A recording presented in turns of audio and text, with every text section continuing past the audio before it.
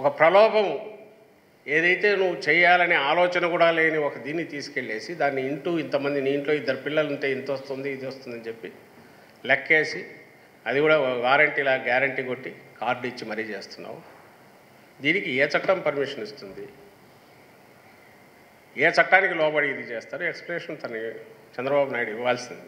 ఒకటేమో పచ్చి అబద్ధం తీసుకుని, అబద్ధం అనేది గతంలో పోయింది, నిలువుదోపిడీ చేసే ఉద్దేశంతో మోసం చేసే మోసపూర్తి ఒళ్ళంతా మోసమైనకో దీంతో ఇళ్లల్లోకొచ్చి అలాగే మీ రహస్యాలని తస్కరించి ఇంక దీన్ని హ్యాండిల్ చేసేవాళ్ళు ఈ డేటా దేనికి వాడుకుంటారో అనేది ఇంక అది దట్స్ ఎనీబడీస్ ఇమాజినేషన్. ఏదైనా చేయొచ్చు, అది బ్లాక్మెయిల్ చేయొచ్చు, ఇంకోటి చేయొచ్చు. ఒకసారి మీరు ఓటీపీ ద్వారా ఇదే అటాచ్ ఇదైనాక క్లిక్ చేసి అది వాళ్ళ క్లచెస్ లేకపోయాక ఏదైనా చేయొచ్చు. ఇంత చేసిన చంద్రబాబు నాయుడు గత చరిత్ర చూస్తే ఎట్లుందని చూస్తే ఒళ్ళు జలధరిస్తుంది. ఒరు తెలియక అమాయకుడు కాదు, 14 ఎన్నికల్లో ఏం చేశాడనేది ఇంతకుముందు అనుకుంటే మనం 19 వచ్చేసరికి ఈసారి పవర్లో ఉన్నాక వీళ్ళతో కుదరదు, ఎందుకంటే నువ్వు చేసింది లేదు కాబట్టి ఏం చేయాలని అనుకున్నావు? ఏకంగా తనకు సరిపడని ఉన్న ఓట్లు, మా ఓట్లు వైఎస్ఆర్సీపీ ఓట్లు తీయించడం, తద్వారా మ్యానిపులేట్ చేయడం ఎలక్షన్ అనే దానికి తెగించడం. మీకు అందరికి గుర్తే ఉంటుంది, అప్పట్లో సేవామిత్ర అనే ఒక యాప్ డెవలప్ చేసి, ఇది ఎందుకు చెప్తున్నాను మెన్షన్ చేసి అంటే ఆ రోజు చేసింది అన్నీ ఓ ప్లాట్ఫామ్ మీద తెచ్చేసి ప్రత్యర్థి పార్టీని మమ్మల్ని వైటల్స్ మీద దెబ్బకొట్టి, అంటే మా ఓట్లను తీసేయించి తద్వారా కంట్రోల్లోకి తెచ్చుకోవాలని ఆ రోజు గేమ్ ప్లాన్ వేశాడు. వేసిన దాంట్లో భాగంగానే సేవామిత్రని ఆ రోజు తీసుకొచ్చేసి బ్లూ ఫ్రాగ్ అనే కంపెనీకి తన డేటా, వాళ్ళ డేటా పబ్లిక్ డేటా అంతా కూడా దానికి యాక్సెస్ ఇచ్చి దాని ద్వారా ఐటీ గ్రిడ్స్ ఏదో ఇంకో కంపెనీకి అక్కడికి పంపించి అక్కడి నుంచి ఏం చేశారా అనేది అంటే ఈ యాప్ చూస్తే అందరికీ అవుతుంది. మీరోజు ఆ రోజు చేసిన పని ఇది, ఈ సేవామిత్ర అనే యాప్ ద్వారా ఎన్ని వైలేషన్స్ అంటే డాష్బోర్డు దీంట్లో బూత్ కమిటీ కన్వీనర్ అని వాళ్ళని పెట్టుకొని అక్కడ వాళ్ళకి ఇచ్చిన బాధ్యతల్లో అన్నీ వస్తాయి. మొత్తం ఇది చేసిన రెస్పాన్సిబిలిటీస్ ఏంటివంటే వీళ్ళందరి ఓటర్లు అవన్నీ పట్టుకొని ఎక్కించడము, కంప్లీట్ ఓటర్ డేటా అంతా కూడా కలెక్ట్ చేయడం, కుటుంబ ఆర్థిక వివరాల సేకరణ, మొబైల్ నంబర్ సేకరణ, సభ్యుల కుల వివరాల సేకరణ, సభ్యుల వృత్తి వివరాల సేకరణ, సభ్యుల విద్యా వివరాలు, ఓటర్ సర్వే, సేవామిత్ర సర్వే. అంటే అసలు అనాథరైజ్డ్గా ఒక పొలిటికల్ పార్టీ, అందులో అప్పుడు పవర్లో ఉన్న పార్టీ అడ్డంగా బరి తెగించి ఏమేం చేసింది అనే దానికి ఆ రోజు సేవామిత్ర ద్వారా వాళ్ళు చేసిన అఘాయిత్యాలే పెద్ద ప్రూఫ్. అది తర్వాత ఇది ఓటర్స్ ఆ లిస్టు వాళ్ళకి అటాచ్ చేశారు ఈచ్ బూత్కు. దీంట్లో కూడా వైలేషను చెక్ చేస్తే ఈ ఫోటోలు ఎక్కడా ఉండవు. ఈ ఫోటోలు unless you have access to utmost సీక్రెట్గా కాన్ఫిడెన్షియల్గా ఉన్న ఎలక్షన్ కమిషన్ దాంట్లో యాక్సెస్ ఉంటాయి తప్ప ఈ ఫోటోలు రావు. ఇలా ఎందుకంటున్నామంటే ఆన్లైన్లో ఉండవు, హార్డ్ కాపీలో అది కలెక్టర్ దగ్గర తీసుకున్న దాంట్లో చూస్తే బ్లాక్ అండ్ వైట్ ఉంటాయి. కానీ చెక్ చేయిస్తే మొత్తం డ్రెస్సులు, ఇక్కడ గళ్ళ చొక్కా ఉంటే అక్కడ గళ్ళ చొక్కా సేమ్ వచ్చిందంటే ఒకరిద్దరంటే కోఇన్సిడెన్స్ అనుకోవచ్చు. అంటే మేము ఫోటోలు తీయించామని ఒకవేళ వాళ్ళు చెప్తే మేము తీయించిన ఫోటోలని, కానీ అందరికి కోట్ల మందికి రావుగా. చెక్ చేయిస్తే అది బయటపడింది.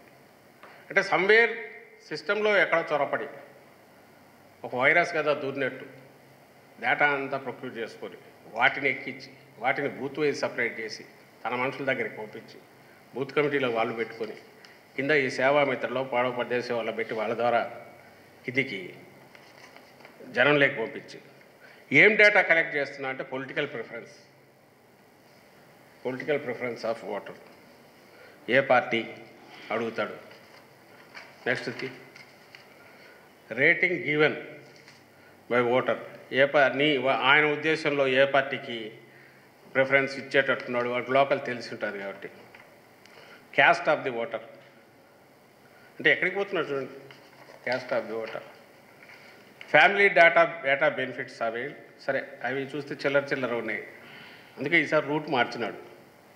ఆ రోజు చెప్పడానికి ఈరోజు ఏం లేదు, ఆ రోజు కూడా లేకనే ఇట్లా ఎలిమినేషన్కి పోయినాడు. పవన్ కళ్యాణ్ ఏమో ప్రభుత్వ వ్యతిరేక ఓటు చీల్చిన ఆయన అని చెప్పి అటు పంపించినాడు పోటీ చేయమని. ఎలక్షన్లలో మ్యానిపులేషన్కి ఏమో వైఎస్ఆర్సీపీ ఓటర్లను తీసేయండి అని ఇటు పంపించాడు సేవామిత్రులు. సో ఓటర్లలో వైఎస్ఆర్సీపీ ఓటర్లను తీసేయిస్తే ఆ మేరకు బెనిఫిట్ అవుతుంది.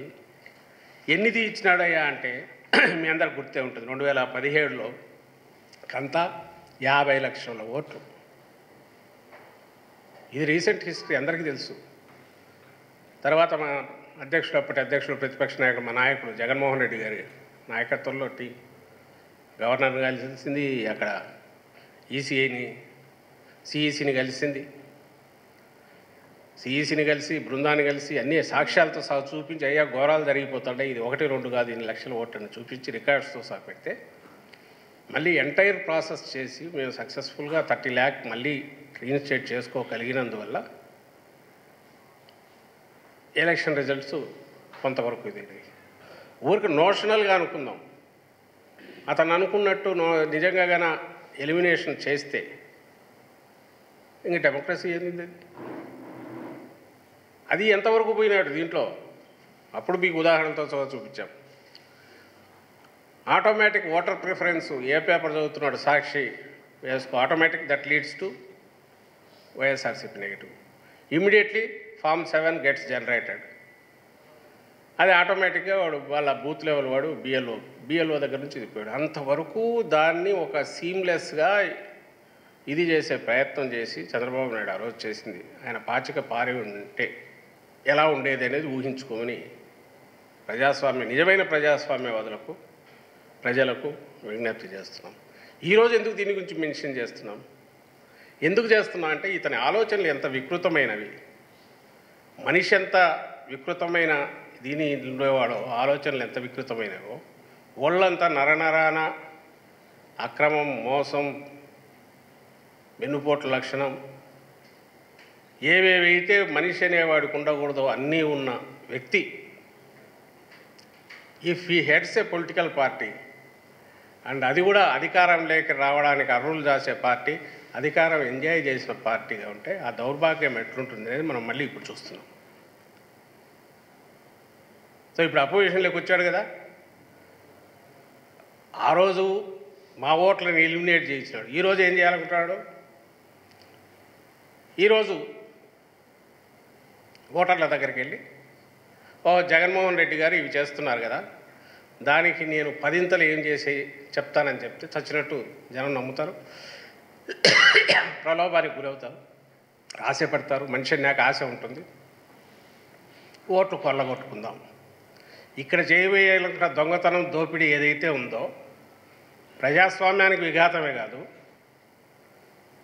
అడ్డంగా ప్రజలను మోసం చేసి వాళ్ళకు భవిష్యత్తు లేకుండా మళ్ళీ చీకట్లోకి తీసుకెళ్లే ప్రయత్నం చేస్తున్నాడు.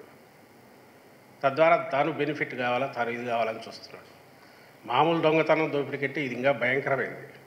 ఎంటైర్ స్టేట్ భవిష్యత్తును ఇచ్చేయాలని చూసే దాంట్లో భాగంగా ఈరోజు ఈ అన్యాయమైన బరి తెగించి అక్రమంగా ఈ కార్యక్రమం ఏదో ఆయన మొదలుపెట్టాడు.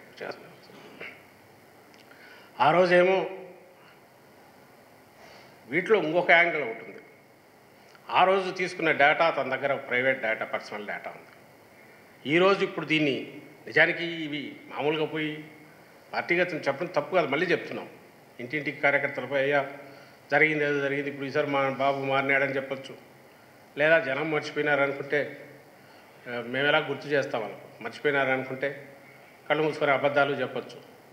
కానీ ఇందులో ఉన్న ఇదే ఏంటంటే డేంజర్, ప్రమాదం ఏంటంటే ఆల్రెడీ తన దగ్గర మొత్తం డేటా ఉంది. క్యాస్ట్ వైజ్ ఉంది, అలాగే ప్రిఫరెన్స్ వైజ్ ఉంది. ఇవన్నీ దగ్గర పెట్టుకొని ఇంకా ఏమేమి డేటా ఆయన దగ్గర ఉందో తెలియదు. ఇప్పుడు లేటెస్ట్ మళ్ళీ పోయి వాళ్ళకు సంబంధించి తను చెప్పే ప్రలోభ పెట్టే మాటలు, లేదా రికార్డు ఇదిగో నీ భవిష్యత్తు గ్యారెంటీ అని చెప్పి చూపించేది ఏదైతే ఉందో